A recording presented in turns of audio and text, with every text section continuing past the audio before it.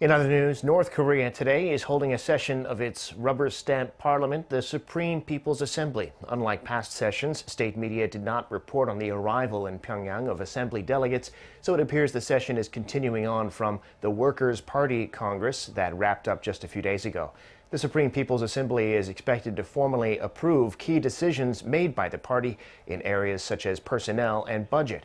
One thing observers are watching is whether leader Kim Jong-un's sister, Kim Yo-jong, is appointed to the State Affairs Commission, which is considered the North Korean state's supreme policy-oriented leadership body.